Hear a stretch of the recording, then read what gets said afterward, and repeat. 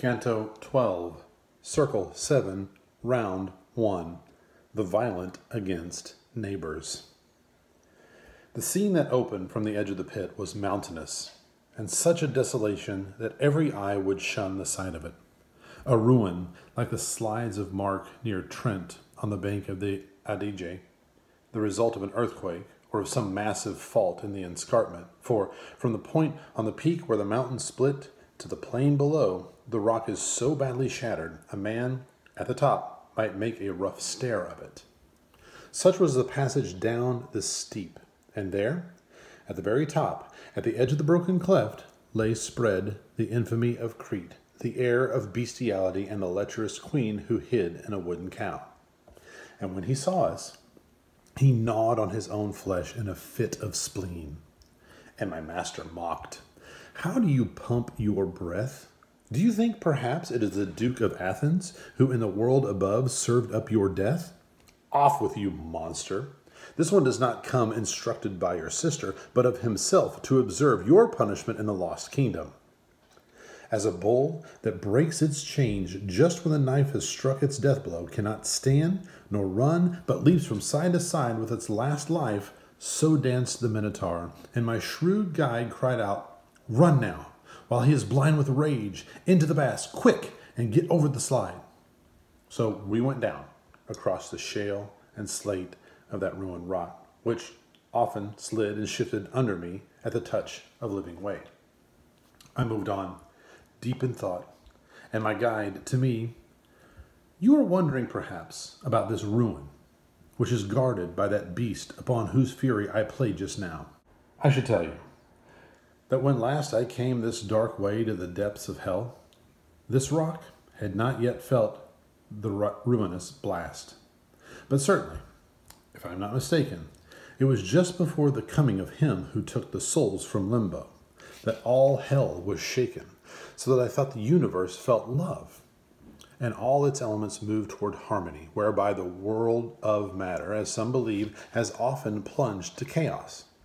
It was then that there and elsewhere in the pits of hell, the ancient rock was stricken and broken open.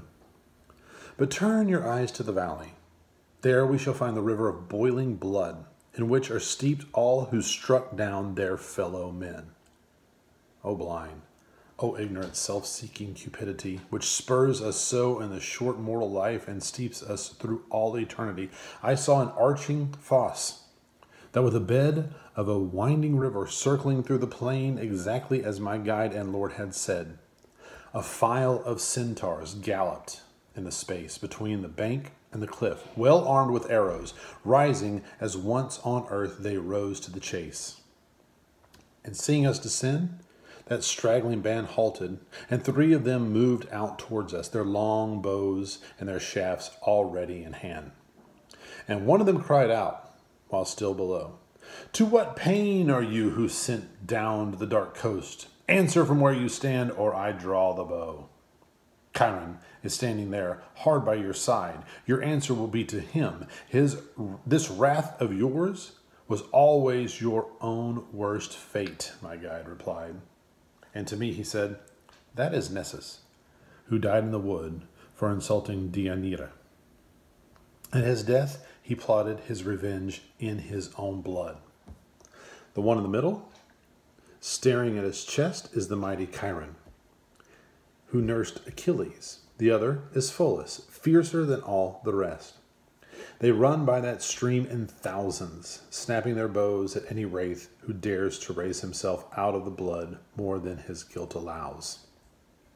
We drew near those swift beasts. In thoughtful pause, Chiron drew an arrow, and with his notch he pushed his great beard back along his jaws. And when he had thus uncovered the huge pouches of his lips, he said to his fellows, "Have you noticed how the one who walks behind moves what he touches? That is not how the dead go." My good guide, already standing by the monstrous beast in which the 2 mixed natures joined, replied, "It is true he lives. In his necessity, I alone must lead him through this valley. Fate brings him here, not curiosity.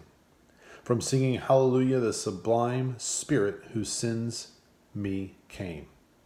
He is no bandit, nor am I one who ever stooped to crime. But in the name of the power by which I go this sunken way across the floor of hell, assign us one of your troop whom we may follow, that he may guide us to the ford, and there carry across on his back the one I lead, for he is not a spirit to move through air. Chiron turned his head on his right breast and said to Nessus, "Go with him and guide them, and turn back any others that would contest their passage." So we moved beside our guide along the bank of the scalding purple river in which the shrieking wraiths were boiled and dyed. Some stood up to their lashes in torrent, and as we passed them, the huge centaur said, "These were kings of bloodshed and despoilment. Here they pay for their ferocity. Here is Alexander and Dionysius, who brought long years of grief to Sicily. That brow you see, the hair as black as night, is Azzolino, and that beside him, the blonde, is Opizzo d'Asti, who had his mortal light blown out by his own stepson." I turned then to speak to the poet, but he raised a hand. "Let him be the teacher now, and I will listen." Further on, the centaur stopped beside a group of spirits, steeped as far as the throat in the race of boiling blood. And there our guide pointed out a sinner who stood alone. That one, before God's altar, pierced a heart still honored on the Thames. And he passed on. And we came in sight of some who were allowed to raise the head and all the chest from the river, and I recognized many there. Thus, as we followed along the stream of blood, its level fell until it cooked no more than the feet of the damned.